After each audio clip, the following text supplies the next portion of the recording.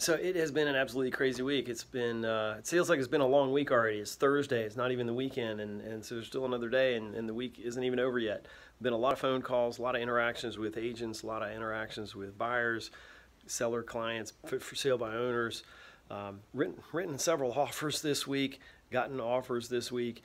There's been a lot of interactions with other real estate agents, and I think one of the things I wanted to just share this afternoon is there are so many different personalities out there in the real estate world.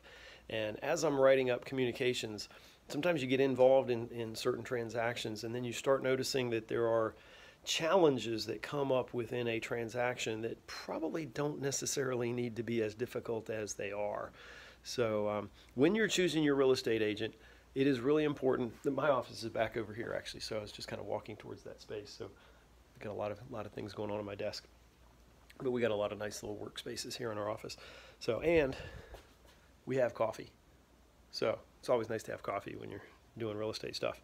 But in the personality game of real estate, you have to be able to work with multiple personalities.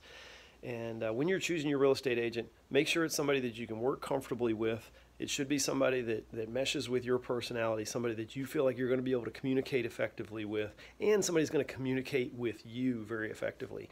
I've had several interactions with agents this week that have been extraordinarily challenging in that they're not exchanging information, or they're providing information that is easily misinterpreted. And when that happens, there's reason for maybe even conflict and or confusion. So I always try to do everything I can to eliminate confusion. Nobody likes to have confusion.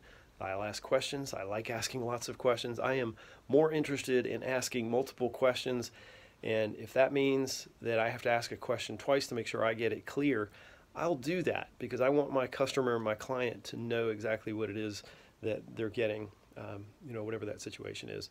So it's been a busy week, kind of crazy. I've had some kind of weird interactions with some other real estate agents that weren't very clear or that didn't communicate very effectively. And that makes sometimes our jobs a little more interesting, a little more challenging.